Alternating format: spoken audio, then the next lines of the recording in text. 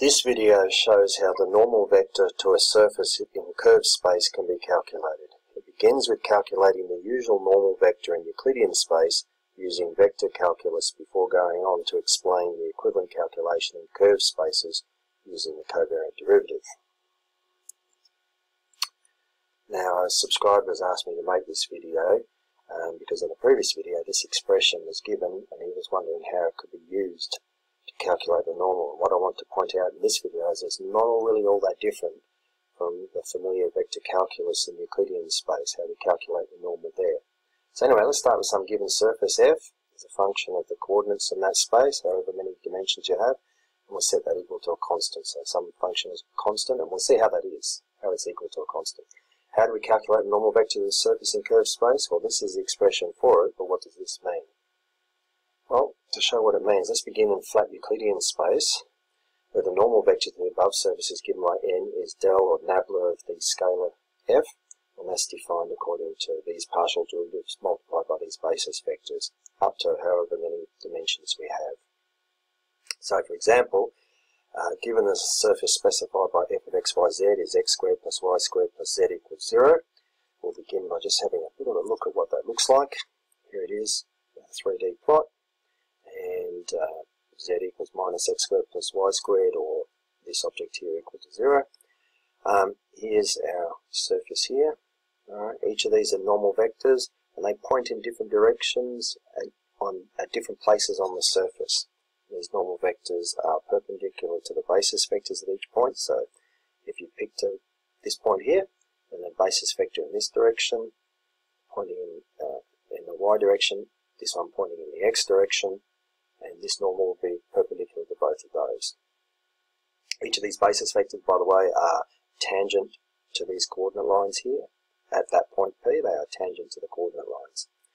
Anyway, the normal vectors are perpendicular to those basis vectors there, and they are pointing in different directions at different points in the space. Alright, so a normal vector of the surface is found using vector calculus, familiar vector calculus from Euclidean space. N is del f, is this object here, as we saw earlier, and that gives us 2x times the basis vector in the x direction, plus 2y times the basis vector in the y direction, plus the basis vector in the z direction. Now in flat space, the line element or measure of distance in this space is given by ds squared is dx squared plus dy squared plus dz squared. Familiar, Pythagoras in 3 dimensions if you like.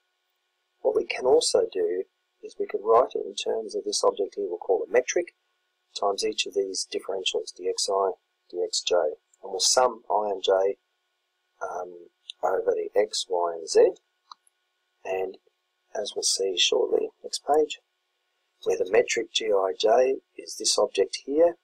Now this is the identity matrix, so it is its own inverse. So the inverse metric, this one here with both indices raised, is still the identity matrix here. They are each other's inverse.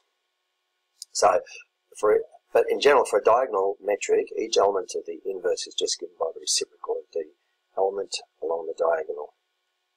Okay, so that's for more general cases where it's not the identity matrix that is involved, and we'll see that later on.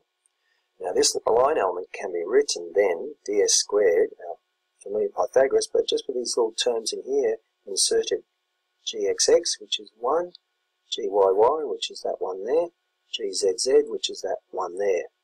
But it could also be written as g upper xx, which is that object, g upper yy, which is that object, and g upper zz, which is that object there.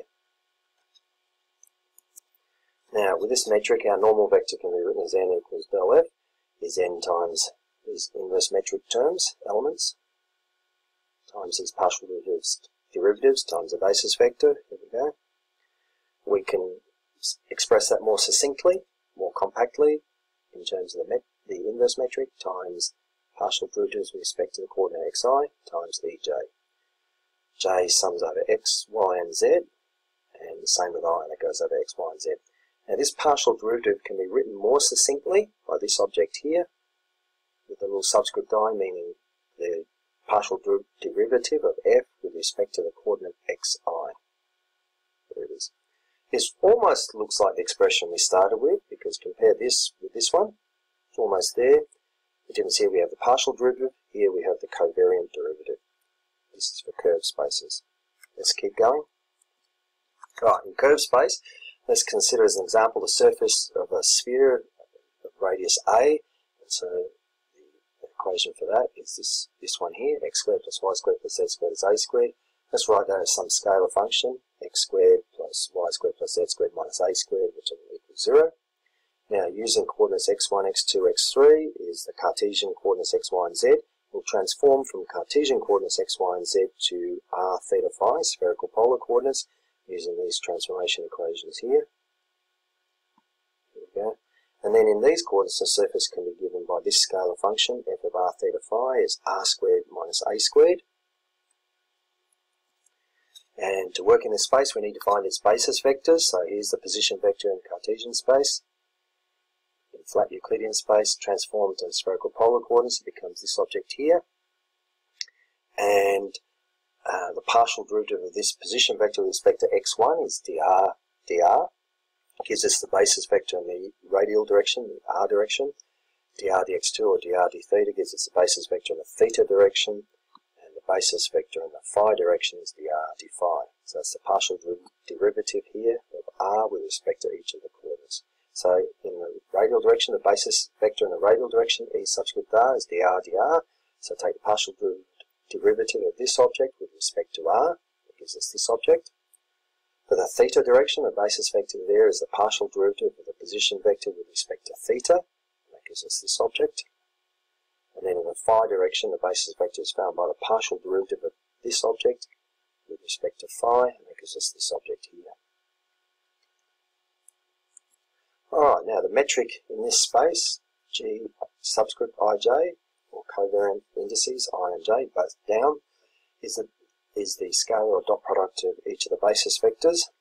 We go through that systematically, so er dotted with er, er dotted with e theta, er dotted with e phi, gives us this 3 by 3 matrix here. We find that the off-diagonal terms are all 0, and along the diagonal we end up performing these calculations, we end up with 1 here, r squared sine squared theta. Now each element in this metric can be written with these little lowered indices, g theta r for instance, g theta theta is this term here, element here. Alright, now the covariant derivative of a scalar is just its partial derivative. So for a scalar, the covariant derivative just becomes its partial derivative. So the normal is, here's our expression we started out with, which didn't look familiar.